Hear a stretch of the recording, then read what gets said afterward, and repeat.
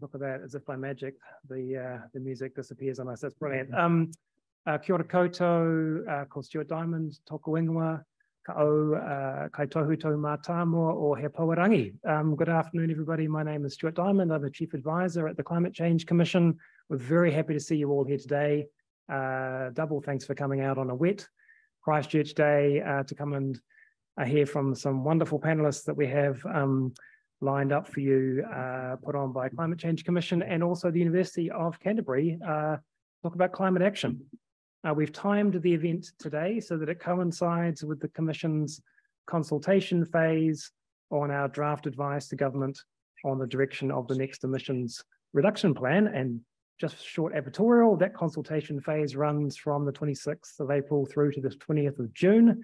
So lots of time for all of you to put your submissions in on the draft advice and let us know what you think about it or any other thoughts you have about the climate action that we would want to advise government on, particularly for that period 2026 to 2030.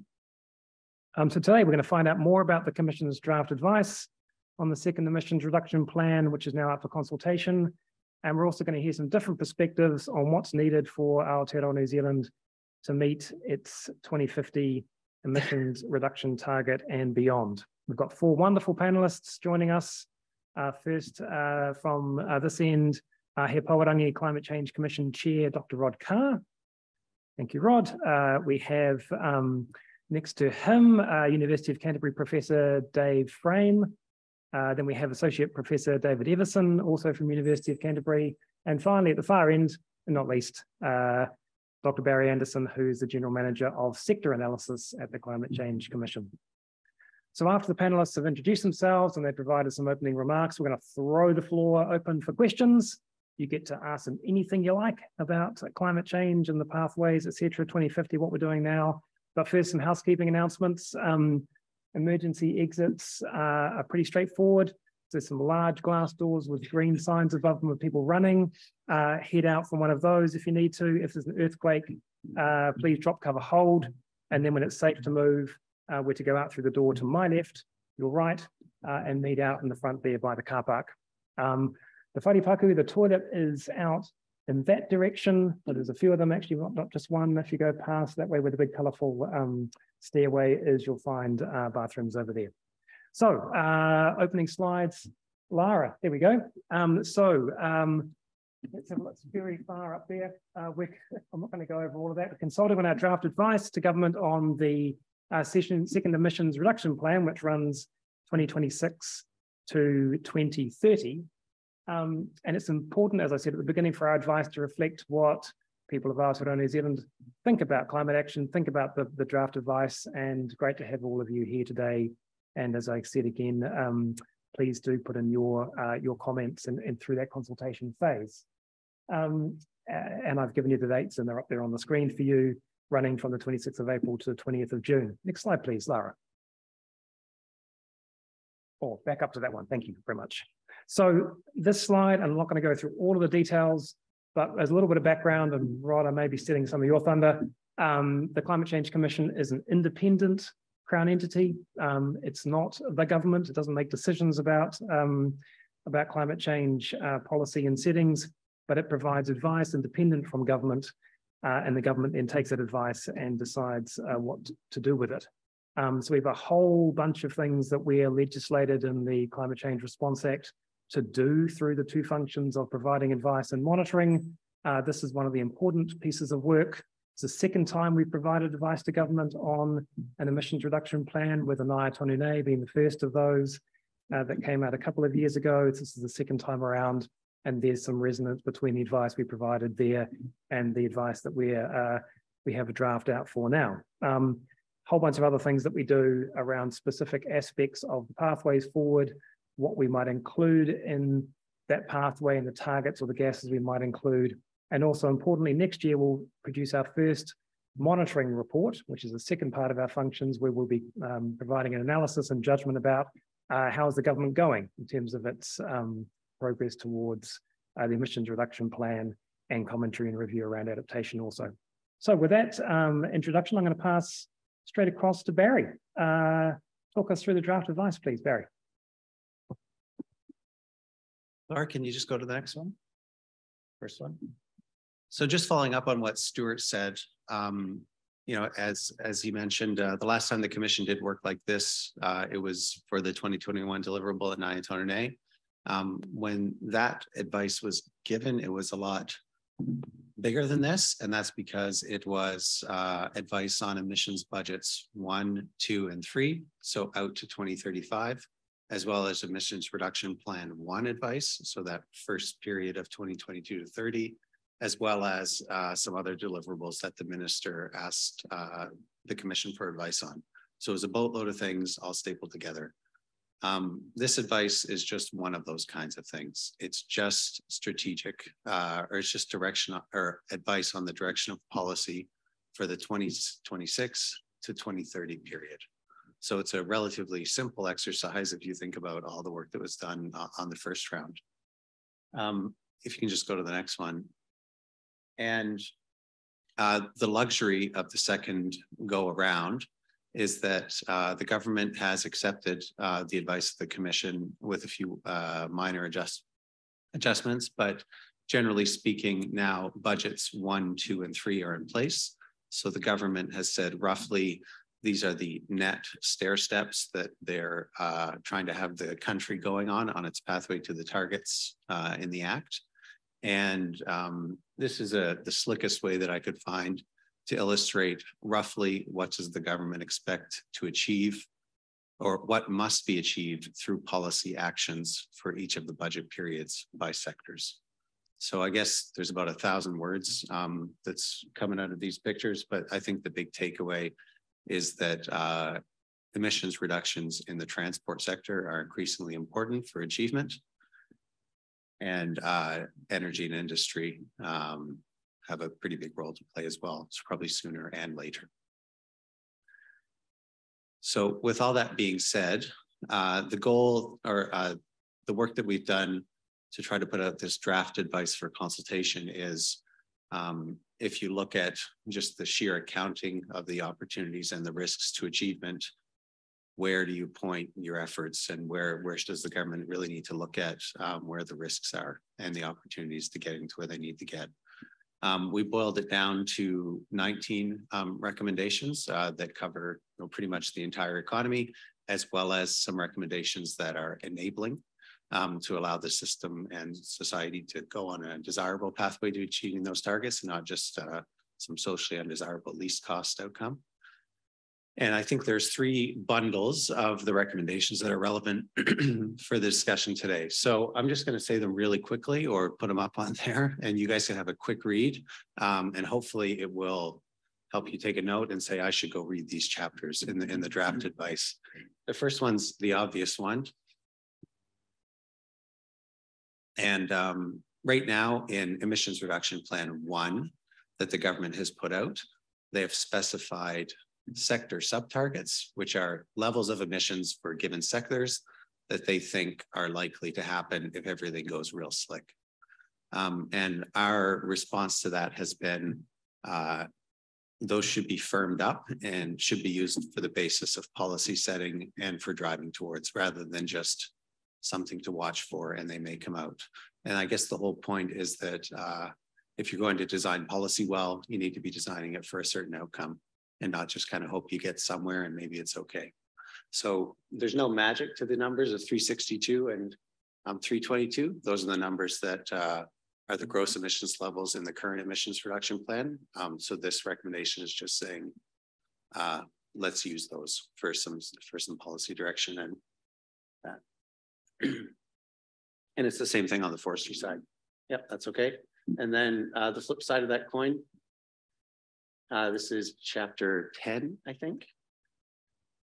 And it's the, emissions budgets are not gross. You'll probably hear gross and net loads today. Gross is shorthand for emissions to air. Generally speaking, net is shorthand for emissions to air, less sequestration. And so budgets are net. So the question is, what of gross, what of removals? And this recommendation is just focusing in on the fact that there's multiple benefits of forest and forestry. And we would probably all be better off here if a thoughtful and reasonable approach was taken to deciding what the goals of forests were. And forests is a very big umbrella term. So pardon the shorthand right now, indigenous, fast-growing exotics, fast-growing exotics may be reverting to native. The answer is yes, not or. And the final one is, once you kind of get your head around those two things, what are our goals for gross and net? What are our goals for forests? Then the last thing you come to is, what's the biggest, baddest tool in the climate policy toolkit that the government operates right now that can either help achieve these outcomes or increase the risk of pear-shaped outcomes? And that's the NZETS in its current incarnation. So yeah, you want to just go there. And so if you followed along this far, this part shouldn't be surprising. And that is, make sure that your tool is tuned according to your strategy. So the important thing is, of course, if you have a look through chapter 4 of the advice, you'll realize that there is a risk of long-term and durable incentives for forestry to be part of the net zero solution for the country. And that's why the second part of this is said plainly as such. Forest, as we'll hear, foresters and forestry operations have long planning cycles. And all this stuff is important for people to do the right thing tomorrow, for the right things to happen in the future. I think that's it for me. Yeah. Thanks very much. Thanks very much, Barry. And just to remind people that this is a snapshot of some parts of the draft advice. There's all sorts of other interesting proposals that are in there, and we've kind of cherry picked out a few of them to put on the slides today, including to reflect our esteemed panel, which I'm now going to turn to David, who's going to speak standing up. Wonderful. Maybe you can introduce yourself and your role here, and over to you. Thanks. Yeah, thanks very much. Kia ora, David Evison from the School of Forestry here at University of Canterbury.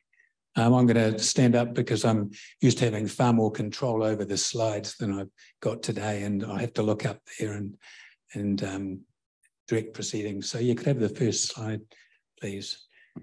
The way I'm approaching this is to look at some of the advice that's already come out, and the IPCC came out with some fairly stark advice last year, which was that we must act now and we must take dramatic action. And they also said the problem is now sufficiently serious and urgent that we must use all the tools at our disposal.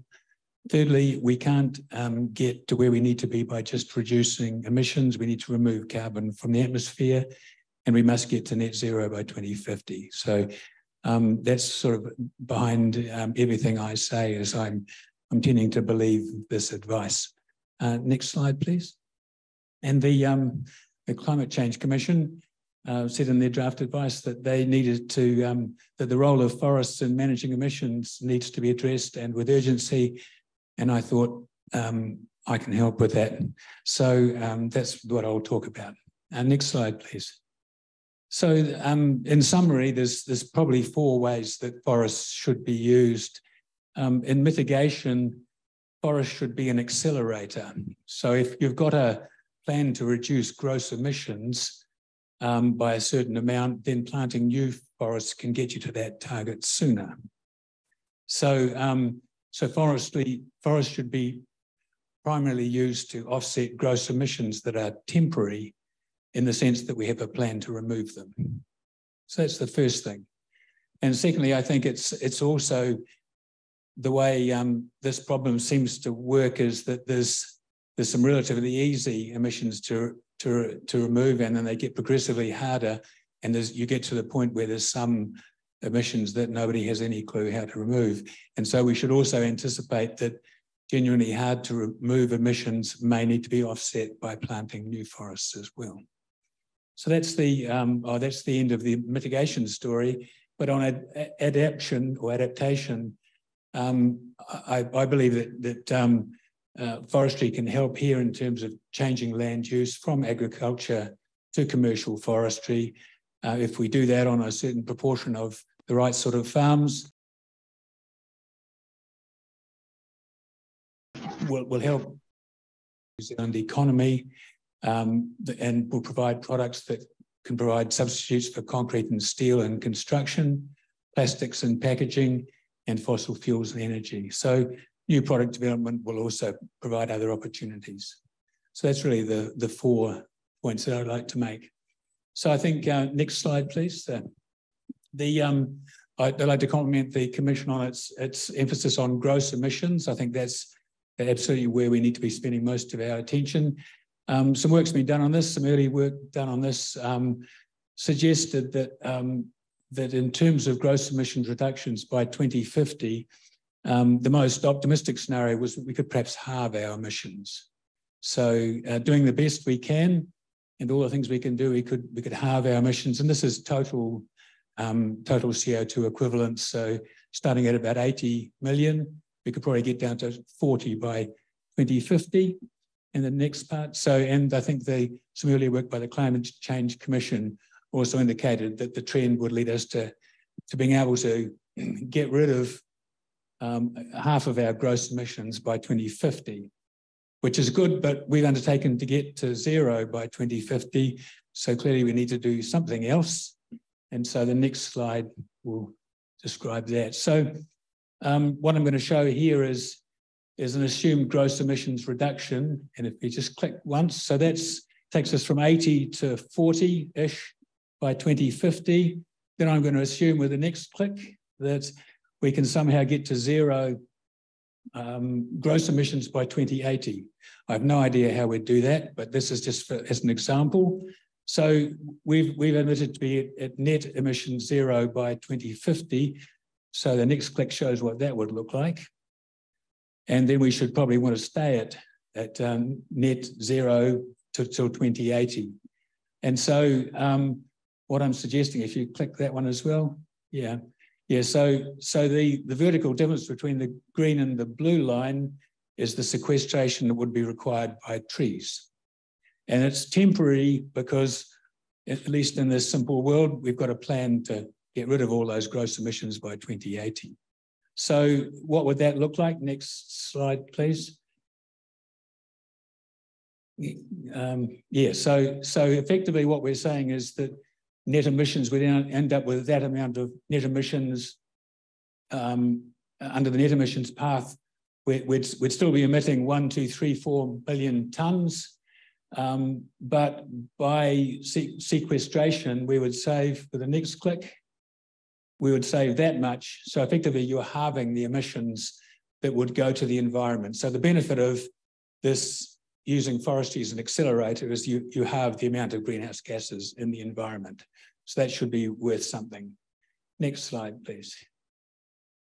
So that's the green represents this required sequestration, and the yellow represents a model of what you could sequester by planting some trees.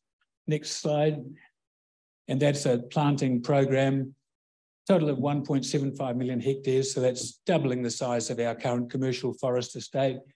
It says about 60,000 hectares in 2022. I think that's about where we're at. So what that's saying is with a planting program of that size, if we had that gross emissions reduction, we could get to net 0 by 2050 and stay there till 2080. So the benefit, so we can comply with the urgent recommendations of the IPCC, and we can also meet our international obligations. The path you take is important, and so by using sequestration, you emit half of your emissions end up in the atmosphere, as if you just use gross emissions reductions. Okay, now I'm aware that my scenario is not all that realistic, because I don't think we're going to get to gross 0, but then the remaining emissions you'd need to, any emissions that you couldn't get rid of, you'd have to offset with further planting, and I've got a scenario that shows that as well. Okay, so in a simple example, we've doubled the size of our planted forest estate, and it could easily double its contribution to the New Zealand economy and diversify our economy. And so that's, to me, is the significant role that new forests could play in climate change mitigation and adaptation. Thank you.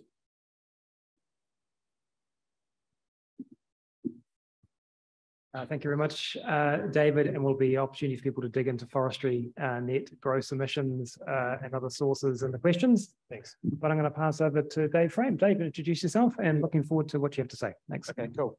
Thanks. I'm Dave Frame. I'm Professor of Physics here at the University of Canterbury. I'm also in the School of Earth and Environment. Sorry.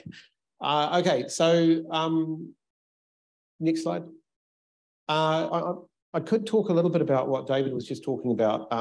Using CO2 equivalents is ambiguous over your warming results. There's a whole bunch of devil in the details about what temperature scenarios that would lead to, depending on which of the gases you abated and which of the gases you kept. I won't go into that because it's very fiddly. It's actually conceptually quite simple, but it's quite fiddly. But some terms and conditions apply is all I'd say. I don't disagree with the general thrust, but we also haven't undertaken to get to net zero CO2 equivalent gases by 2050. That is, you can stop warming without pushing methane all the way to zero, and the IPCC is very clear about that because it's a short-lived gas. So you're asking if you want to know more. So really the point I want to make is about the strategic side of climate change strategy. So this is a book I really enjoyed. John Lewis Gaddis, who's a Cold War historian, writing basically a set of lectures he gives at Yale on grand strategy. And he defines grand strategy as the alignment of potentially unlimited aspirations with necessarily limited capabilities. And so you have your capabilities on one hand, your aspirations on the other, you have decisions and a bunch of behaviors that try and align those two things so that you achieve what you want. In the case of climate change, I think, so I did these slides, I had a 12 o'clock deadline, I was doing them at 11:50. Can you push the button? Yes, okay, so climate mitigation potential are our capabilities, and that's at the simplest level, that's natural resources, labor and capital. And then I've bundled policies, technologies and behaviors in my way of mapping those capabilities through to your climate targets, so to what you're trying to achieve, your aspirations. And the challenge, I think, for New Zealand as things currently stand, next slide, is that if you seek ends beyond your means, then sooner or later you have to scale back your ends to fit your means. There's a gap that I think everybody recognises, cool, thank you, between our aspirations to do what we can to limit warming to 1.5 degrees and our ability to deliver on that.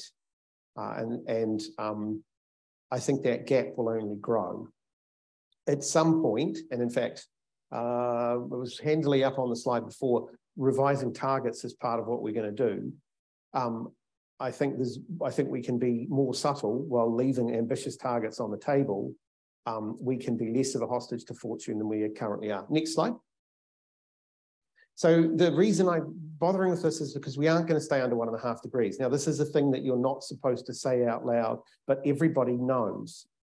That is the world history of CO2 pathways in terms of just this is emissions of CO2. And that's the main greenhouse gas. And actually, it's pretty much everything else washes out. Aerosol cooling, short-lived stuff, nature-based, blah, blah. This is what you have to get to zero.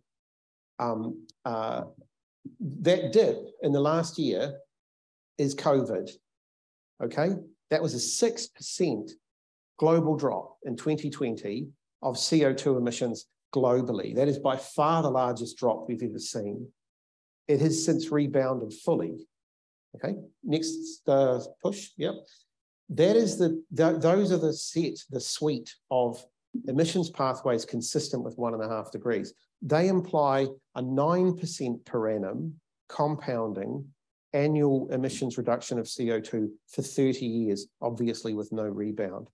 We're going to stay under 1.5 degrees. We have to have COVID and a half levels of emissions reductions every year, compounding with zero rebound for 30 years. And that's the world. Okay, next slide. Okay, yep, tap it. Yep. So the world champs, as they never cease to remind us, emissions reduction of the UK, which has averaged about a 3% per annum decrease since 1990, with an annual average income of around $50,000 US. Next, the world needs to average 3 times that with a world an annual income of $18,000. Next slide, next one. So the world, yeah, have to go 3 times as fast as the world champs with 3 times less money. So it's like saying to Usain Bolt, you have to run the 100 meters in 3.5 seconds and you have to tow this lorry. Next. Yeah, okay, next. Yep, next. When you ask scientists, this was a survey, so we got this little survey. As IPCC lead authors, you get these surveys from time to time. We were asked, how much warming do you think will actually occur from pre-industrial times till now? Most of us, I put 2.5. So I'm actually, compared to my peers, I'm an optimist. Because I think I'm pessimistic in the short term. We generally overestimate the rate of technological change in the near term and underestimate it in the long term. That's fairly consistent finding. Most people think 3 degrees. So this is pretty widely understood, I think, by most climate scientists. Next slide. Next. Yeah, story. So I've met a lot of people who think I shouldn't point this out, but it does need confronting. And it's why I think we'll need to talk more about the 1.5 target. Paris doesn't commit us to 1.5. It commits us to staying under 2 degrees with ambitions to do as much as we can to get to 1.5 degrees. It's a band. It's not a single number. We shouldn't let people have the opportunity to say, oh, well, that's it, too late. Just because we exceed 1.5 degrees, right? The way most physical scientists put it is every kilogram counts of CO2. Next one, yep. So I think in terms of what we say in our legislation, which very strongly hangs off the 1.5 target, is that if they had rewritten it, or if when they get round to revising this, and they will, by saying we will comply with Article 2, which is the temperature target, 1.5 to 2 degrees, providing others do the same, or you can find a better phrase for that. Most of you could think of a better way of putting that, in harmony with other countries, if you like, that sort of thing. We will go on the same journey as other countries. And the reason I say that, next slide. Oh yeah, next slide, because that's why we end up awarding ourselves, if we go on the track we're on, we end up awarding ourselves negative carbon budgets in sometime in the next 10 years. No government is going to sign up to negative carbon budgets, but the international community is not going to let us off the hook. They wouldn't, if we said, oh, actually our rules mean we've got a negative carbon budget, you wouldn't get a lot of sympathy from places like Myanmar and Mali, right? So it would be a bit of a reputational disaster to keep this as it is. Next slide. I can take questions on that. Yeah. Doing things around targets. This is next, push the button. Yep. Tom Schelling wrote a very good paper, parts of which are obsolete, but most of which is really relevant, that just focusing on these distant targets isn't really a very good idea. And he was focusing on the 10% cuts from 1990 levels by 2000 in the Kyoto Protocol. And Tom Schelling, for those of you who don't know him, is a father of modern game theory and strategic reasoning. He's a voice worth listening to on this. And he said, don't do it targets first. A serious proposal would specify policies and do it that way round. Next slide. So if no one thinks we're going to stay under 1.5 degrees, keep going. Yep. Then why are we creating mitigation costs with it that align with this target? Keep going. And what I think we should be doing is looking to benchmark our performance against best in class in each of the sectors. So the Europeans successfully framed this as being about emissions reduction on some baseline level because they had very high emissions. And about 2/3, according to Adrian Macy, about 2/3 of European emissions reduction predate the EU ETS. They are not the result of policy, they're the result of Margaret Thatcher closing the coal mines, the reunification of Germany, the fall of the Berlin Wall, and the retirement of a whole bunch of old, really polluting Soviet capital. What we should aim to, and we didn't have that. We've got these wonderful hydro power stations, and we actually had low emissions of CO2 that have gone up because of our vehicle fleet, population increase, and so on. I totally agree with where the Commission of trying to focus things. But what we really ought to be doing, I think, is benchmarking each sector against best in class and trying to imitate them, rather than have these more abstract targets that lead to slightly perverse outcomes and potentially reputational costs that we don't want. Next slide. Our actual progress, fundamentally, the world's progress is contingent and almost entirely on what you do with geological carbon. That's what really matters. If mitigation made among our trade partners is faster than we expect, then we ought to be able to buy low carbon products at lower cost earlier. And that's great. That's where contingent action can suck you forward if you're trying to be best in class. Equally, if they're slower than you think, and I very much hope they're not, but then you wouldn't be creating a burden that you don't have the means to meet. This point about capabilities. We don't make cars, right? So we buy cars secondhand off the Japanese when they've already driven them into the ground as far as they're concerned. So we will lag them.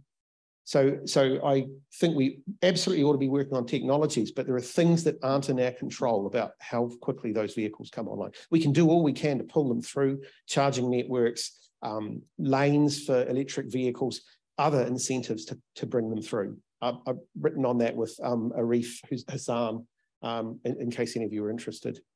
Next slide. So the problem, the really bad outcome is that we have these potentially large commitment to buy international mitigation, so pay for forests overseas that don't actually reduce a kilogram of CO2 here. And in my way of thinking, that's a really not a good use of the money because it's not actually reducing, you're masking the symptoms rather than addressing the cause. And also, once those numbers get up, and these are not my numbers, these are the Climate Commission's and Treasury sort of numbers, around about 20 billion over 10 years. That's about as much as we spend on the entire justice system. Push the button. Yep, go. So it's going to be politically unsustainable. That's the main point. Nobody who cares about the median voter is going to find that payment a more attractive payment than some combination, depending on preference, of tax cuts or reinvestment in New Zealand or infrastructure spending or health budgets or stuff that benefits New Zealanders locally. And so what we have to do is design, I think, a suite of policies that mix with targets that match, that do a better job of bridging this capabilities and aspirations thing in a way that will be politically sustainable for the median voter. The difficulty for the Climate Commission is that they report to a minister and not to Parliament as a whole. And these kinds of issues can be masked because of that reporting arrangement. So that's why I think we don't talk about this anywhere near enough. Okay, that'll do. Thanks.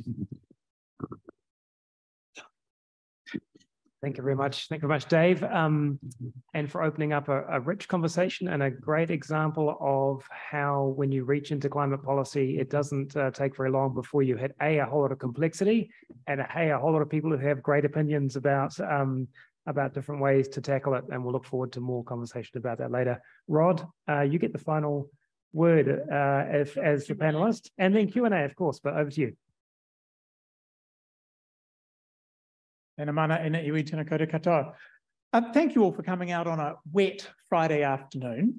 I would like to pick up a couple of themes. First of all, Dave and David, thank you very much for turning up today and talking to us about things that matter. This is a big agenda. That's the first thing. So let me tick off a couple of things that are really important.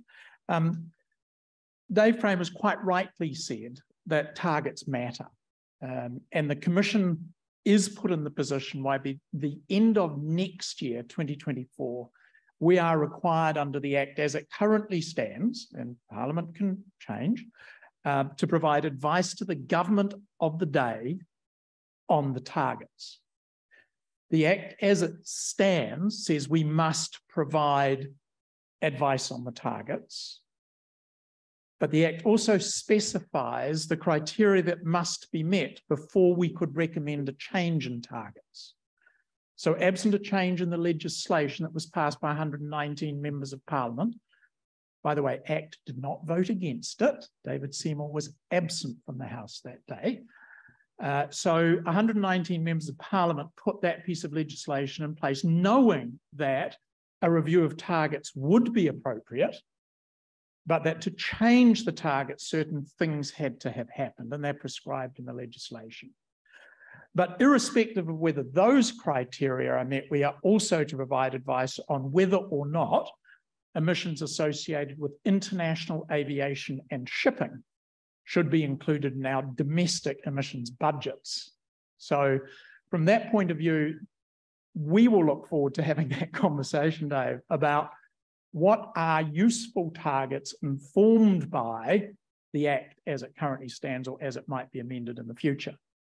The role of the Commission is to provide advice. We don't set the targets, and we provide advice but don't set the emissions budgets, which have been set currently out to 2035.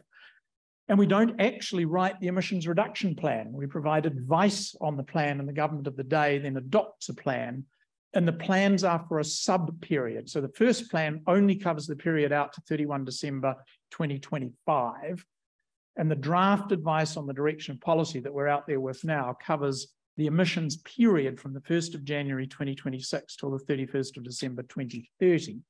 And it's advice on the direction of policy. So that's all of the kind of mitigation kind of stuff. We also have to, by the middle of the year, say whether or not the government is on track to achieve its plan and emission budgets for the first budget period, the one we're in at the moment that is largely all but done, to be honest.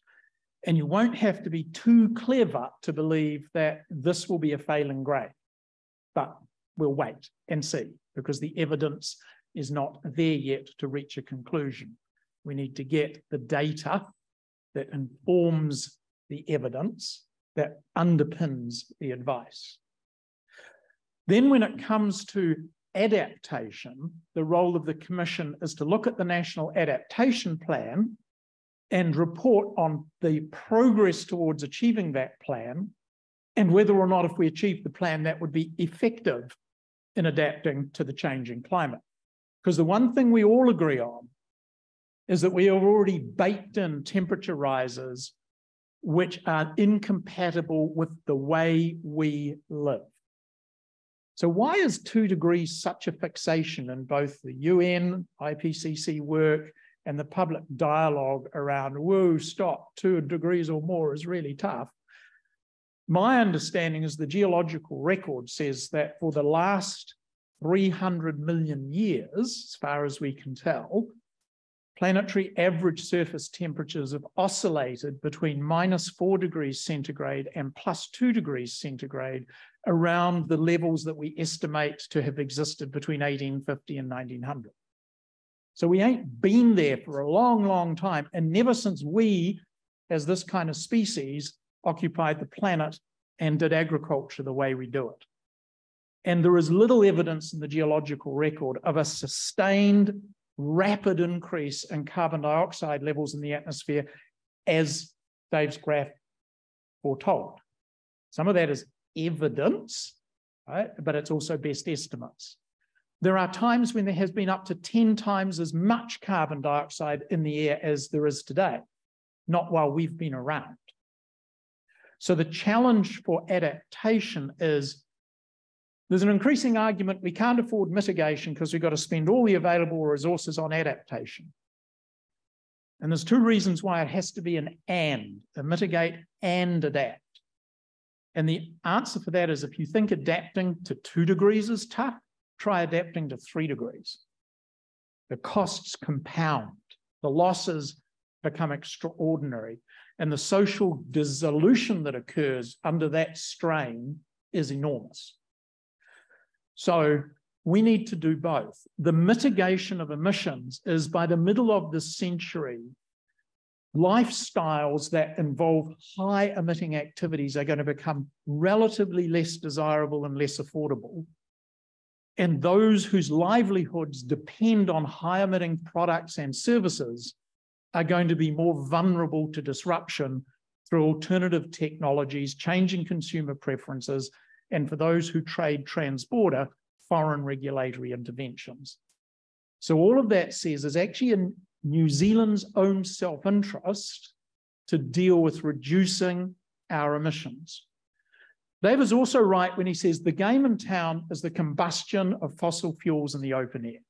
80% of this game globally is about that. If we don't fix that, it doesn't really matter how many trees we plant or how we conduct ruminant pastoral agriculture.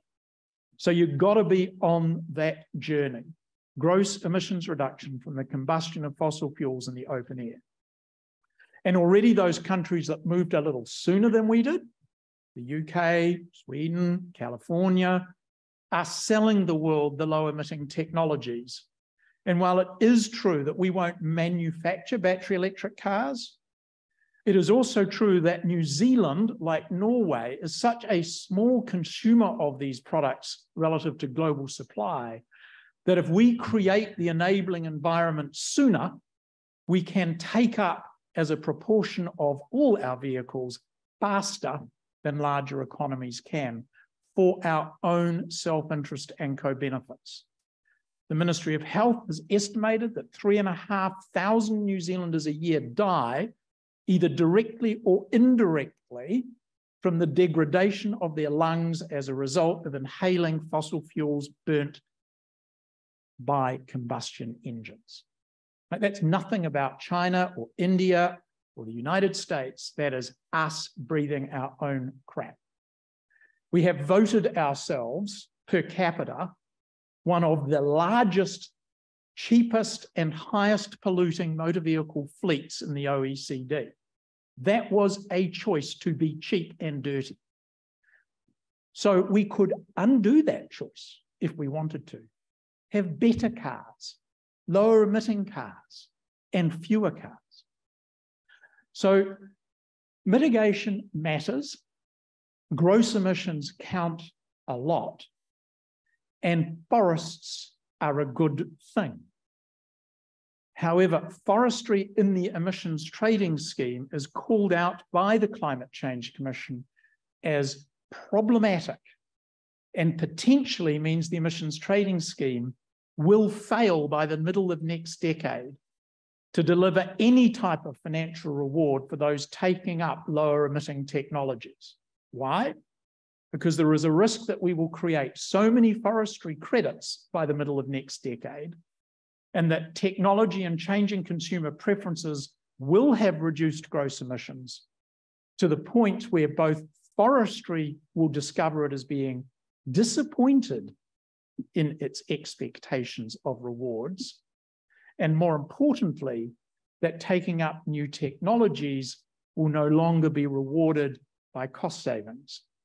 So from New Zealand's point of view, we need a well-performing emissions trading scheme that creates obligations on emitters that can be met in part by their gross emissions reduction, rewarding them for the lower cost of emissions, and in part by taking up investment opportunities and undertaking new and better business practices. But the emissions trading scheme alone will not be enough to do it. Complementary policies, clear guidance from government about phase out and ban buy dates will be critical. Germany has banned the installation of new pipework for fossil fuel connections in Germany, even in the face of an energy crisis. New York City has banned new fossil fuel pipe connections to the network. We seem reluctant to make a similar choice here. So from New Zealand's point of view, we do have choices. We choose not to do some things. It was interesting talking to some European colleagues at one point. They observed that it is entirely New Zealand's sovereign right to choose not to have nuclear power, to choose not to dam its flowing rivers, to choose not to genetically engineer its food crops for feed for animals to reduce emissions. It is entirely within New Zealand's sovereign right to choose to buy cheap, high-emitting motor vehicles from the rest of the world as they dump them on us. But it is not New Zealand's right not to make its contribution to the reduction in greenhouse gas emissions from all sources, however measured. So that's the challenge that we will face as more and more consumers and voters and regulators realize that no one gets a get-out-of-jail-free card. But more importantly, that there are very real opportunities for those who develop low-emitting lifestyles and design and develop the lower-emitting products and services that the planet will have to take up by the middle of this century. The work of the Climate Change Commission is advisory. We set no prices, make no regulations, hand out no grants, but we don't report to the minister. Our advice is prepared and presented, yes, to the minister, who is required to table it unedited in Parliament within 20 days, or we, under the Act, must release it to the public. Current minister has never made an attempt to influence the work of the Commission or predetermine its outcome. But Parliament, in the Climate Change Response Act, has specified the mandate of the Commission and the deliverables that it is responsible for. But, to Dave's point exactly, unless we can find a political coherence for sustained action over decades to come, then the flipping and flopping of public policy is simply going to cause households to hold back and businesses to delay, defer, or not undertake the necessary investment. It is in all New Zealanders' interests to find a political consensus around an urgent, achievable pathway that we can and should all choose to support, whatever the flavour of the government of the day. Kia ora. Now we do Q and A. Yes. Thank you very much. And well, before we go to Q&A, a little round of applause, please, for our panelists. Thank you.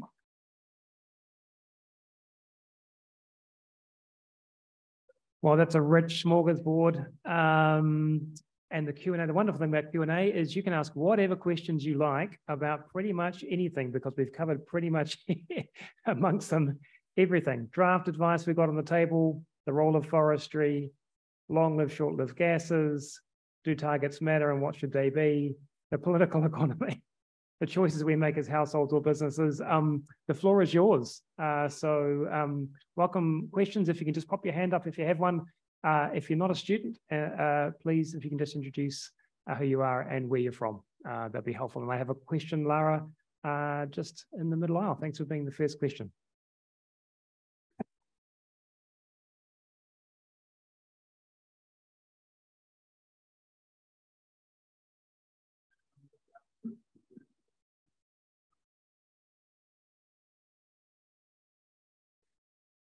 Oh, super. Thanks, Rob. As I was sitting listening, I kept thinking to myself, critical events. We've had some in localized places, Canada, Australia, New Zealand. And I wonder, when is the first critical event that's going to be so on a massive scale that the world is all affected at the same time? Maybe that's not in science, but that's my fear. And then I wonder, well, what effect does that have on policy and advice and political will? And I wonder what that event might be. And so I just wondered, what would an event take to galvanize? I'm from Christchurch, and we watched an earthquake create a lot of galvanizing effect for the public. And a lot of things that weren't considered achievable became achievable. So it's kind of in that way of thinking that I'm wondering your thoughts. Super question. What's it going to take to galvanize us to take the action that we need? Rod, are you going to go first? Dave, this is one for you. Sure. Okay. Things like global mean temperature don't actually affect people directly. Whether or not it's 1.5 degrees or 1.38, people don't really care about that. It's a proxy for the damages that occur for those things. And those damages are localized. They may be very widespread, but they're localized. If everyone has a fire, then, it's their fire locally, but the experience is widely shared. Some people think that events shift politics, and I think there are ways in which that's absolutely right. Personally, I think that kinds of things that are happening that Australia has seen will probably lead to tensions between people who work the land and people who dig underneath it to pull coal out of the ground, who've generally been in political harmony with each other, and their interests will diverge. So it can shape the politics at a national level. In general, though, cranking up the climate sensitivity dial intensifies the incentives. So an analogy I use is, imagine we go out to, is that Bentley's? Is that what it's still called? The Foundry or something? Yeah, the Foundry. So we all go in there and we order some food and drinks, and the bill, we anticipate the bill being of a certain amount. And we turn up at different times and eat different amounts. We earn different quantities of money and so on. So our circumstances are different. We have to have this live real-time bill splitting conversation. It's the political economy side. How do we divvy up the responsibility for it? Now, if it turns out that they see that it's like former Vice Chancellor and they decide to price gouge and they multiply all the numbers by 10, do you think those conversations about burden sharing will be made simpler? So the political economy side doesn't necessarily, if the problem's just more acute, it doesn't, and you have to do more faster and put more money down, doesn't necessarily simplify the politics of the problem. I think it's a subtle, it's a more subtle thing. We are not all in it together in our experience of life on Earth. Now, I mean that as a descriptive statement rather than a normative one. And that's sort of the issue, that if there was, China's 18% of the world population, and so they internalize a lot of the problem when they choose to do something, they can make a material difference. But we don't generally share those things. So I don't think they'll galvanize in that way. I think we did have an experiment. I think, Dave, you referred to it, the global pandemic that affected everybody everywhere. Hundreds of thousands of people died. And it wasn't a climate-related event. Absolutely nowhere was it a climate-related event. And the response globally had this kind of unintended consequence of showing us that if you grounded all the world's airlines and sent everybody home, we are so dependent on the combustion of fossil fuels in the open air for industry and business and emissions from agriculture to feed ourselves, that global gross emissions fell 6%. And that just goes to the nature of the problem, that we have spent 1.5 centuries really getting a lot of use with a very significant byproduct from fossil fuels. And we aren't necessarily going to find a novelty that will solve all of that universally. And I think that's the challenge, that every ton is a ton, whether it comes from me or you or India or China, the planet sees a ton of emissions. If we reduce our emissions by a ton, set aside the argument about leakage, if we reduce our emissions by a ton, the planet is better off by a ton. Now, if we reduce our emissions by a ton and somebody else increases theirs as a result of our action by 1.5 tons, the planet is worse off. But if we reduce our emissions by a ton and somebody else increases their emissions by only 0.5 ton, the planet is still better off. So that's why this argument about leakage and how this intersects with other nations' behaviour is very challenging.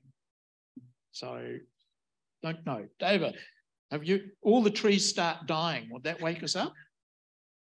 Well, yeah, I mean, I think we've depended since the start of our existence on the presence of trees. So if the problem is trees not being around any longer, then climate change will pale into insignificance. You're passing on political economy, Darren. How very diplomatic. Okay, great. Thanks. Yes, please. Yes, please. In the middle aisle at the back. Thanks, Lara. Yep. Is it working now? Is it working? Yes, yeah, it is. Super. It is. Thank you. Kia ora. My name is Eric Kennedy. I'm a climate change activist and a poet, and I co-edited a book of climate change poetry from Aotearoa that Rod Carr wrote an epilogue. My question is, so in this conversation, we've heard a lot about how industry and investors have to make money on reduced emissions, and for my money, not enough about the imperative to reduce emissions, whether it's profitable or not. So the future seems to be coupled with growth. will the Climate Change Commission be outlining any scenario involving degrowth? Well, that's a great question. Rod's picking up the microphone. Yep. Rod, over to you. The answer is probably not. Right? And part of the reason is that degrowth is a broad church that encompasses a lot of different views about the world. There are many, and probably you included, who are more versed in that actual architecture of a degrowth argument. But the idea that in our democracies, and it's particularly interesting watching the latest budget, that in our democracies, voters would deliberately elect for less income, the way we measure it, even if it meant they were better off, is some decades away from being the norm. That unfortunately, we have designed an economy where we tax activity and hand the money back. And the hand the money back is how we as electors choose to elect those who govern us. And until that connection decays sufficiently, I don't think that you can make a mainstream argument that says we're all better off if we have less income. Thanks, Rod. And Barry's going to chip in with some thoughts from the end there. Yeah, I think the other thing worth thinking about, and just to tag on to Rod's opening statements, in all the work that we do, anytime the commission picks up its pencils, we have to think about the matters of 5M in the Act. It's written on the back of all of our eyelids. And it's basically the way that Parliament told the commission to say, anytime that you give us any advice, it has to be thoughtful according to these things. And it's intergenerational welfare, te tiriti, regional and social economic impacts, ecological co-benefits, all the things you would think would be a holistic way of doing work. One of those is economic impacts. And so to the extent to which any of our advice or analysis in the future would result in significant and adverse growth or degrowth implications for the country or sectors or anything like that, we have to make that part of our evidence and advice. And so while degrowth is not a North Star to align the advice to, as Rod said, because that's not our job is to advise on getting to targets. If degrowth falls out of some of that advice, then it will be spoken to in the work and won't be buried or anything like that. So it's one of the building blocks of the good work that we must do. And if we don't cover off things like that, then politicians should hand the work back across the table and say you didn't do this properly. Thanks very much. Any other panelists want to talk about, address that? No, I've got a question at the front though. Thanks very much. Kia ora koutou, Sarah Templeton from Christchurch City Council. Hi, Rod. So a couple of things fall out of this, and actually following on from the previous question, what we've seen is a lot of technical with some commentary around what might be possible in the political. And Rod's clear that people around the table don't seem to think that people as a whole will change their behaviours unless there's something in it for them, and they won't vote that way. What we know is actually that people will do that if they're given the right circumstances. So whenever there's a major disaster, for example, people actually rally around and they're good to each other. People are at heart kind and not selfish. So what work is being done if we want to get to our emissions reductions targets, keep growth possible at 2.5 or 3 degrees, for example, which is not going to be possible. What is being done to change the people side of it, to give the politicians the mandate to be able to implement the policies that we know we need, rather than just saying politicians won't do it because they don't have the mandate? Great question. Dave's, please, over to you. I've probably been working on this problem for longer than most folks, and people do shift, and so the median voter shifts. I used to get in taxis 20 years ago and tell people what I did, and they'd give me a very long screed about how it was all nonsense and all this stuff. And that just doesn't happen anymore. And that flipped because people are both kind and selfish, when all the cabbies moved to driving Camrys, electric Camrys, and what's the other one? Prius. Yeah, Prius, that's the one. And all of a sudden they were burnishing their green credentials. And if you make people follow the incentives, and if the incentives are strong, and if you give them the incentive, if they have incentives to do the right thing, they'll do the right thing. And if they can bear a small cost, or a large cost for a short time, or a small cost for a long time, they'll do it if they think it's right. But they're unlikely to bear a large cost for a long time if they don't see other people doing so as well. So people do shift, they do change. There's a lot of ways in which we've seen social change in our lifetime. But sometimes the models we use for social change and climate change don't really map very well to the problem. The question is really like, what are we doing to incentivize it rather than very technical? Like, what are we doing? So we've got a lot of technical experts around the table. We don't have a sociologist for those kinds of things. Yeah. So is an element of this which is beyond the mandate of the Commission. I mean, one of the elements is public education. How do you help people make sense of this stuff? Because it is technical, it is complicated. With the best of intentions, people can find that doing things with unintended consequences. The Commission is not mandated or funded for public education. So the closest we get to it is when we're out for public consultation, we actually get the opportunity to run around and try and explain and tell people, and in that context, try and give people a better understanding that may enable them to better engage and support with our elected leaders.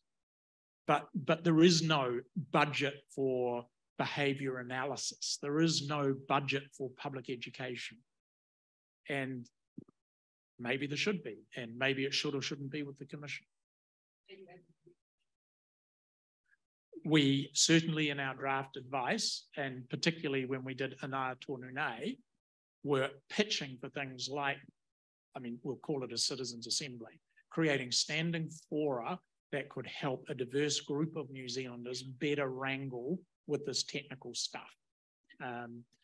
The government to date has chosen not to pursue those kind of initiatives. Thanks, Rod. Barry, you wanted to add something on that, please? Yeah, I think, so in the first chapter of our draft advice, we have a very simple policy kind of framework that kind of say this is how we look at the world. And it's, you know, pricing emissions or making sure there's incentives for good behavior, removing barriers and addressing things that, you know, mitigate opportunities. And I think a lot of that's the human factor. And then also try to do smart things so you can be ready for the future. Simple stuff, right? The Commission is technology agnostic. We don't say this widget, that widget, you know, this windmill here, that windmill here.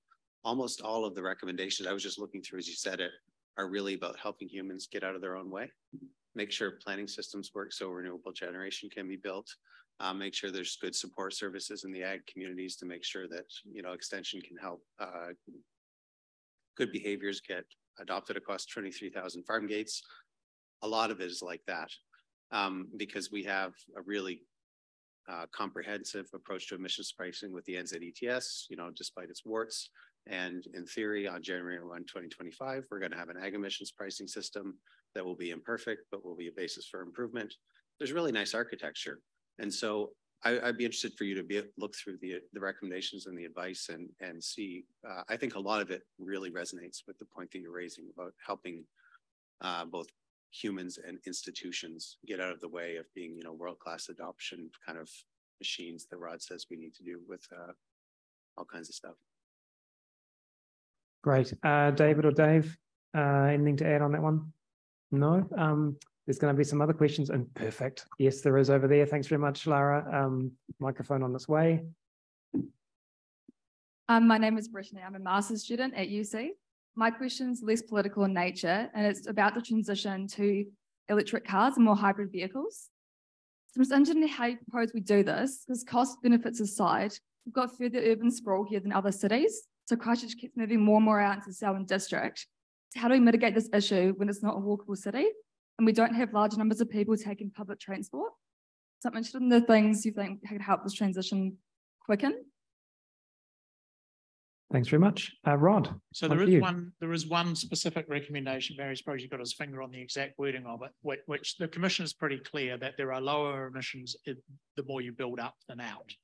It's just a simple statement of urban design and the carbon footprint per capita, as well as in total, of a densification of urban. And we're not talking about 30-story high buildings. We're just talking about more is better. And the densification helps with public transport networks, frequency, reliability. Yes, it's nice if the government wants to help make the per passenger cost lower, but quite frankly, if the buses don't turn up reliably, it doesn't matter how cheap it is. People will not rely on them to get to places on time. So you need both. You need affordable transport, but you also need reliable transport, and then you need a density of population. So the Commission is very mindful of our built urban environments by the middle of this century need to be denser. And in addition, we need to decarbonise ground transportation, and particularly the light vehicle fleet, and lowering emissions, both of the in-country fleet, tailpipe emissions from what we have, as well as the new-to-country fleet is going to be critical. And if we don't figure out how to decarbonise transport, both through mode shift as well as decarbonising the in-country fleet, then we are never going to make our contribution to global emissions reduction, and the world will notice. Christchurch is... Dave, yeah, to you. Yeah, thanks. Christchurch doesn't have the geographical constraints that Auckland and Wellington have. And I think that means the temptation to sprawl and create more congestion is quite acute. I'd love to see a rapid transit network running down through Christchurch and down as far, sort of a regional one.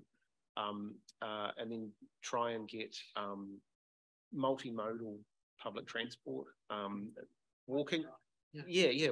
I've seen park and ride work. I lived in Oxford for 10 years. It was great. A lot of people used it. I think it's improved since as well. Once things become normal, they get normalised. And I think there's lots of things we can do. I wouldn't hang my hat on one particular solution. I think one of the problems we have when people do engage communities is quite often we talk to the same section of the community over and over again, and we don't, young climate activists are good at coming up with solutions that work for young able-bodied people. That's where the Citizens Assembly and the diversity of the population needs to be a factor. But I think that Christchurch needs to have a pretty firm way, or maybe not Christchurch, of preventing further sprawl, because congestion's a big deal. It's a bad thing anyway. Yeah, and I think that's a really important point to remember, is that even if we decarbonise ground transportation, the emergence of autonomous vehicles is going to make congestion even worse. You don't fix the congestion problem by low emitting vehicles. You have to fix the congestion problem with other interventions. So that would be one thing. The second thing I mean is just remember the demonstration path that the Commission used to inform our first 3 emissions budgets out to 2035. Half the motor vehicles on New Zealand roads in 2035 are still going to be internal combustion engine cars. And sometimes we don't do ourselves a service by allowing the debate to polarize and allow some people to say, well, I can't fill in the gap, take a bus because, take a bike because, walk because. And you go, yeah, well, we're only expecting, half of the motor vehicle fleet to be swapped out in the next 15 years. So half of them are still going to be the farmers driving their internal combustion engine trucks into town. That's fine. That's not helpful to polarize the debate and therefore alienate the people who can make the case, but I can't do it yet.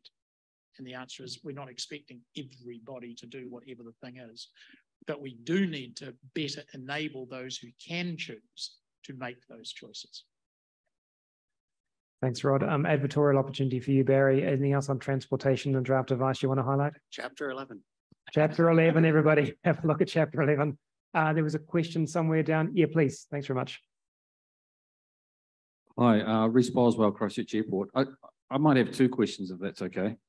I'm interested in this idea of urban intensification, and is there an argument that New Zealand population should be much greater than it is? If we're going to be contributing to the global problem, we are a country blessed with a whole lot of renewable resources. We can feed ourselves 10 times over. Is there an argument that perhaps rather than exporting all that product, we should be hosting more people living in New Zealand and thereby affording the investments in infrastructure and urban land transport solutions? So that's my first question. Let's have a go. Yes, no, I think it's great to pause there on the first question. More population. Would that help, Dave? So I was actually doing a rod about this just before we started. New Zealand's per capita CO2 emissions have declined since 1990, it's about 2005 or something like that. They have come down, but our population has grown by about 50% since 1990. And so the result is that as a country, we've got this fairly flat emissions, CO2 emissions. And it's something we don't talk about enough. And I think what it really needs to be part of is a much broader conversation about sustainable development that New Zealanders want. What sort of country do we want to be in 2050? It's a perfectly, migration is a perfectly legitimate thing to discuss. It intersects with the climate issue and a whole bunch of other issues. And I think, unfortunately, we fight shy of it for bad reasons as well as good. It's a perfectly legitimate question, perfectly legitimate point. But I don't know right now we have the political or public maturity to have that conversation well, which is a depressing conclusion for an academic to make. So I make a couple of observations about population. One is it would be really good if we were prepared to have the conversation about what a sustainable annual increase in New Zealand's population could look like. Because at the moment we've got the kind of whipsaw going on of shut the border, open the border, people leave, people come. I can tell you from my time at the Reserve Bank, and it's still alive today, we still do not know whether net migration adds more to supply than it does to demand, and therefore is or is not going to contribute to consumer price inflation. The old world assumption was always that net migration led to higher CPI inflation. Turned out in the last big wave of migration, that was not true, that migrants added more to supply than they did to demand. And it turns out it wasn't net migration that blew the top off our house prices. It was simply too much money, too low interest rates, not number of people competing in the housing market. So we're sitting here on the eve of what looks like a record, at least quarterly, net migration flow. And our politicians are still saying more must be better, we think, but we don't know. So one of them is the volatility in flows rather than the absolute flows. Second thing is that it's estimated that roughly we emit about 3 tons of carbon dioxide equivalent in our daily lives, you, me, and the rest of it.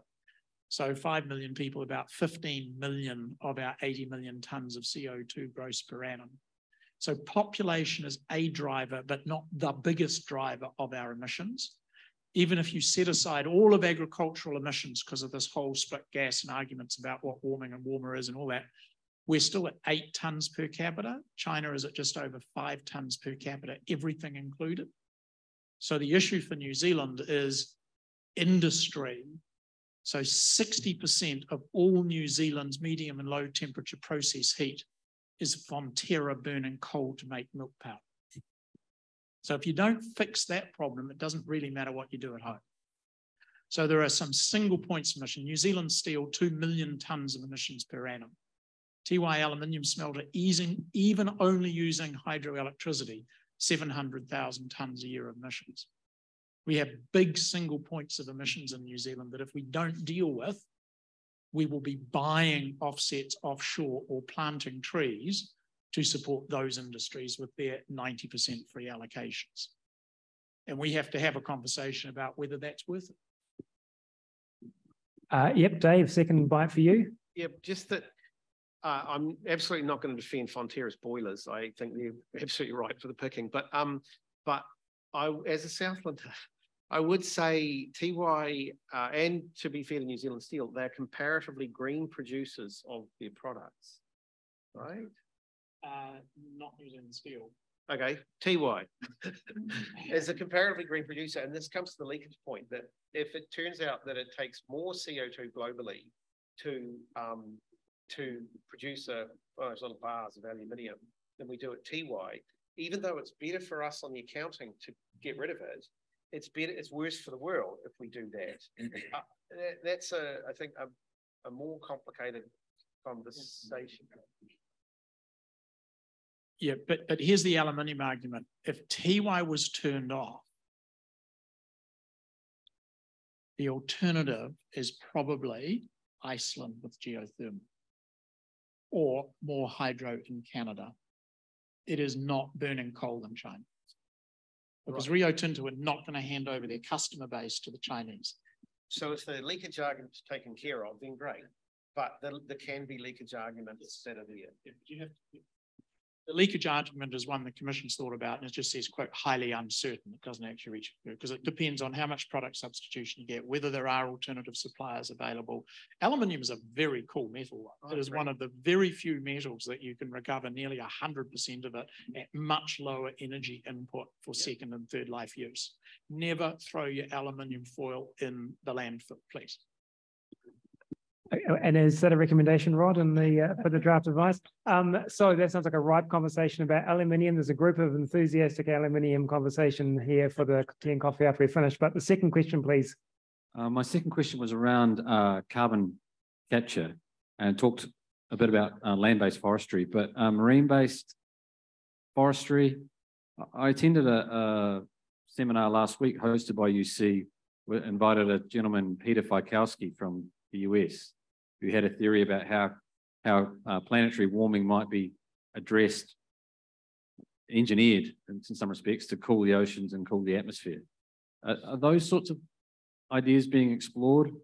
Is that mad science, or what is it? I'll let some of my my more biological friends answer that question, then I'll give you a pitch at the end. But David.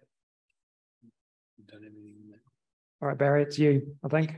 Yeah, I think the most important thing to say before answering your question is that talking about any of that stuff is secondary to abating emissions from fossil fuels.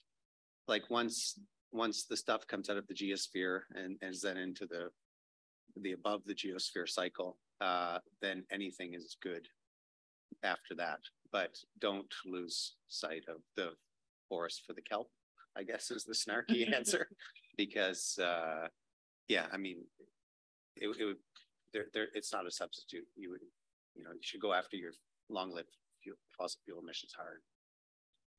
Okay, super. That's Dave, Rod. My quick little factoid is apparently one of the largest organisms ever to live on this planet was an ocean algae that spread from Western Australia to South Africa, that existed when carbon dioxide levels in the atmosphere were multiples of what they are today. And it sucked in millions of tons of carbon dioxide, died and fell to the ocean floor when it ran out of carbon dioxide.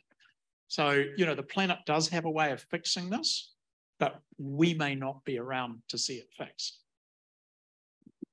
Super, that's great. I always thought it was the Great Barrier Reef, but apparently not then. Second prize to the Great Barrier Reef. Question in the front.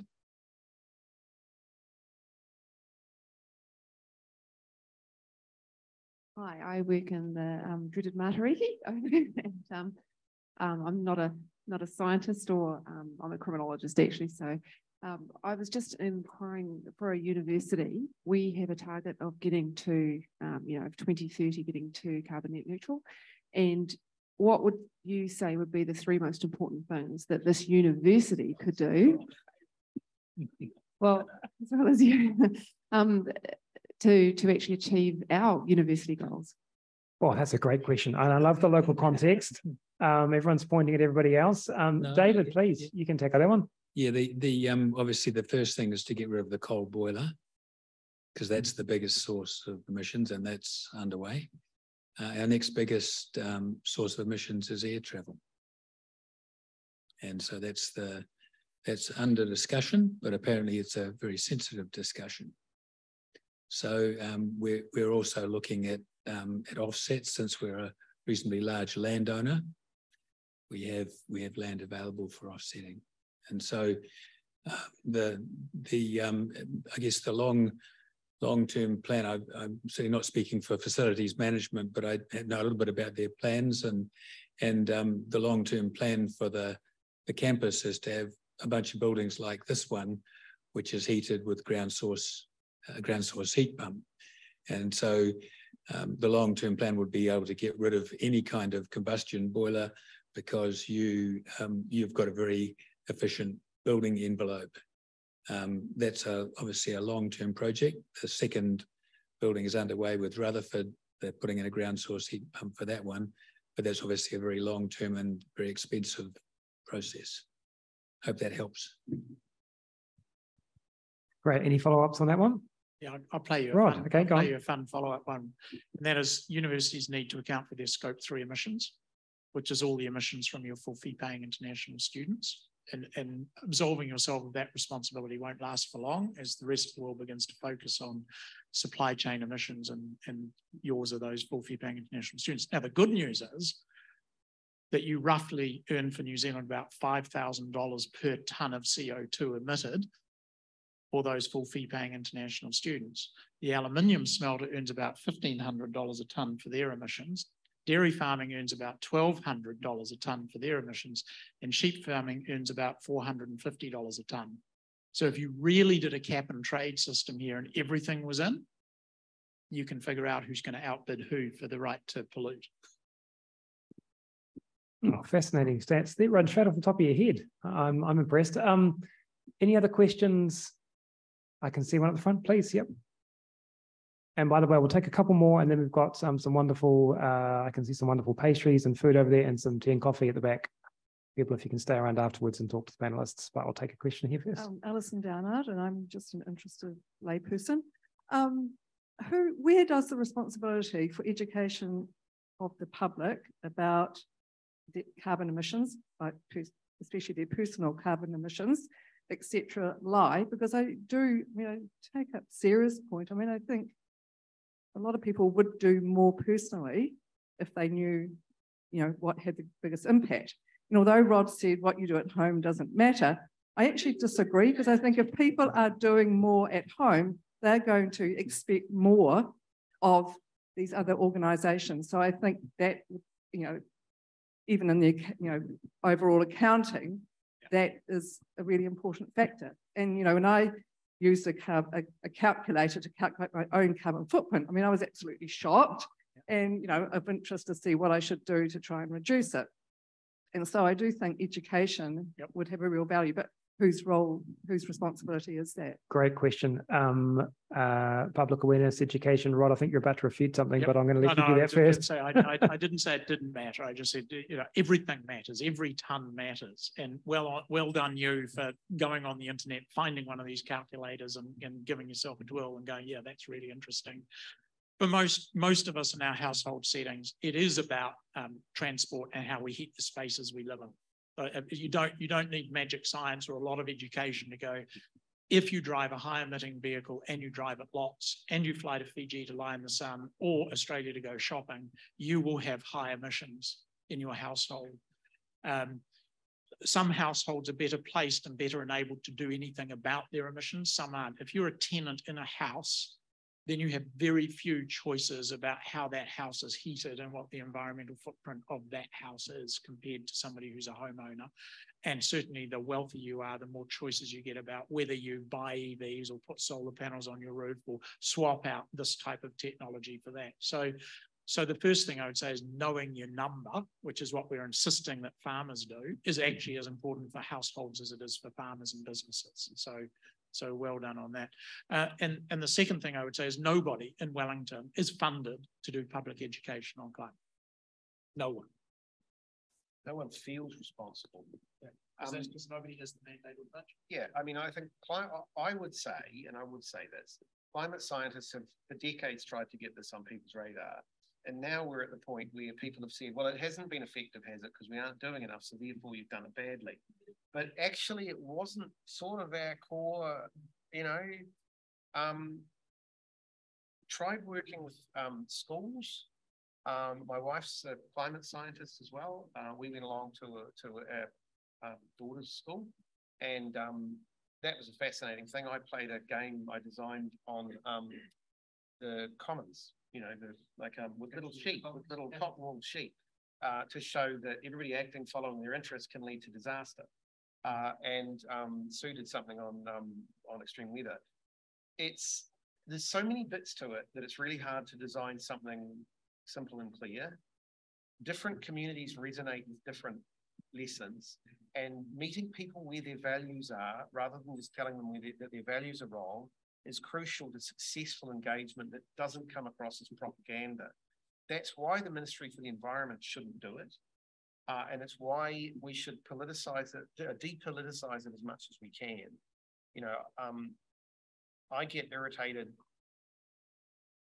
You know, I'm politically really centrist, but I get frustrated with how much I hear from one end of the spectrum, which presumes that your values all line up there, and how little we hear at the other end of the spectrum, or across voters to the right of me. And I think the strategies you need to engage people constructively on this are different for those audiences. And we're not doing, apart from this narrow band stuff on the left, we just don't really have good ways of doing it.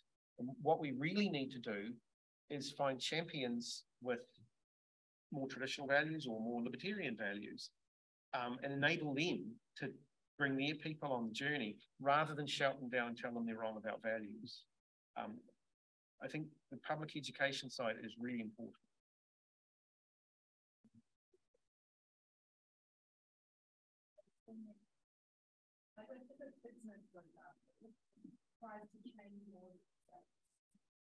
If a business tries to change your behavior and get you to buy something, it's called advertising. If the government or maybe someone on the left tries to get you to change your behavior to maybe do something good, it's called social engineering. And yet they're exactly the same thing.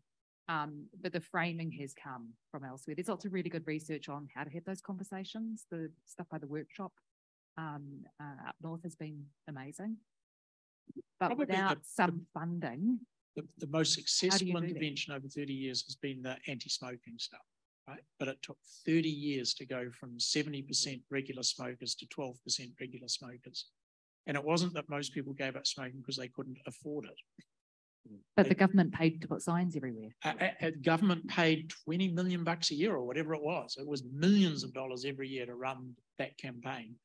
And yet when we try and do that don't speed when you drive campaign, real challenge to get New Zealanders not to speed. David, you've been waiting patiently to have a say on this. Over to you. Yeah, just I support that education is very important, and I think it doesn't matter at what scale you think about emissions reductions. That for at every scale, there's things that are relatively easy to do, and things that are progressively more difficult, and things that are nearly impossible. And it would be good if education focused on those sort of quick wins and the easy things. That's where we need to focus education. Thanks very much. Yeah. Thanks very much, David. I'm going to close it there because it's 3:30, and that seems like a great time to break for some smaller conversations around a cup of tea and coffee and the bite to eat. I want to give a big thanks to the panelists and a huge thanks to the audience for tuning out on a wet day. So give yourselves and the panel a big round of applause, please. And please join us if you have time for a cuppa and a chat at the back. Thanks. We'll be here until 4. Otherwise it's always accelerated before. I try.